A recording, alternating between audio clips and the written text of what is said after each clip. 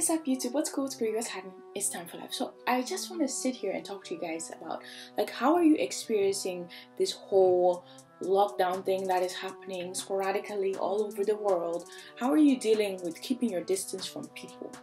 Because the more I think about it, I'm just like, the way we are living right now is not normal. Okay, I used to compare this life that we're having right now to war times, or being in a war-torn country, right, where you can't see other people, or things are a bit difficult, or food is scarce, as it was at the beginning of all this stuff when people were going out and buying all the food and all the luro and stuff like that, right?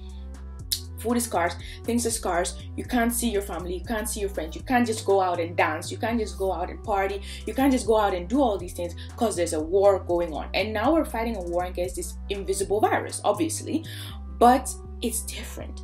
And it's different because everything is still, or could still be open, and some things are open and people are free to walk about and do what they want to do, right?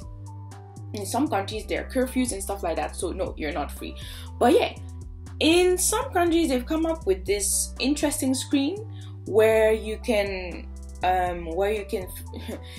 see whether people are close or not. So like in a busy street, it'll just show you, like, there's a camera filming you, but there will be a green or red circle just covering your entire face, so that obviously your privacy in that.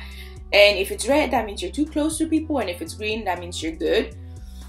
And yeah, there's even this thing in Japan where they would walk and there's like a circle, and in your circle on the ground it's like projecting fish, and if you come too close to somebody else, your fish will escape.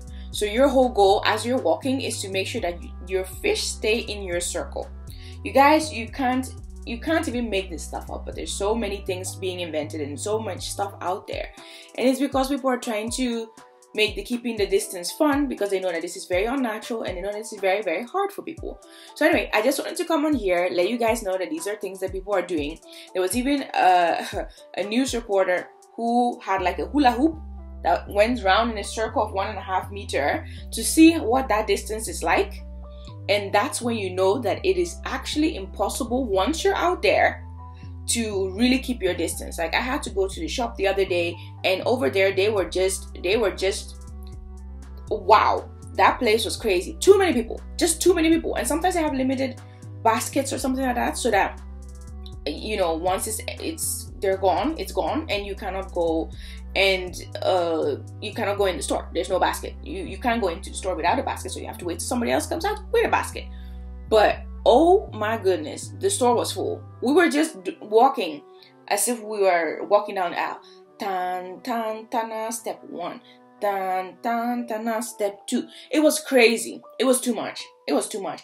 But we do not know how to keep our distance. But the mask should help. You guys, masks help. If you work or have worked in the medical field, you will know that masks work, because you can be taking care of people that have respiratory things going on, that have illnesses, and when you wear that mask, it does protect. So you guys, it's not something that people are just taking out of thin air. This has worked for centuries. This has worked for a very, very, very long time. Wear your mask. And yeah, try and keep your distance. The best thing is to stay home. Find a new hobby, find something to do to keep yourself busy at home, because it's not that bad. Get yourself busy, then you won't be bored. Busy, something that's productive. Maybe start making videos. Start up a podcast, something that's not like you just taking from like Netflix, and you just taking from, like, you not getting anything back from what you're doing, just kind of wasting time. Do something that's productive, in the sense of it actually offering up a project, like it actually offering up, or what do you call it, the result of it being a project or something that you can visibly see or know that you gain from it, whether that's you learning something, you know, that you've always wanted to learn. That could be a language, something that has an end result that is tangible, visible, and yeah, that will make you feel good about yourself, but that will also educate you, that will make you better for it. Find something like that. Home does not have to be boring, because when you're out there, keeping your distance is hard, and all these tricks they're coming up with, ain't nobody want to do all that. Just stay home, because most of you don't want to be told what to do anyway. So you would not be happy with a camera shining on you, being like, oh, you're in the red. No. Some of y'all stubborn, very stubborn, very, very stubborn. So yeah, keep your distance for real, and stay home as much as possible. There's nothing out there for you but to go around and spend useless money or catch corona. So yeah, that's my 2 cents. If you're not already part of the family, make sure you hit thumbs up, as well as the subscribe button, comment because I really want to know what you think. Like because you obviously like this video, and hit the notification bell while you're at it. I'll see you in the next video, which will be tomorrow. God bless. Make time for your life. Bye.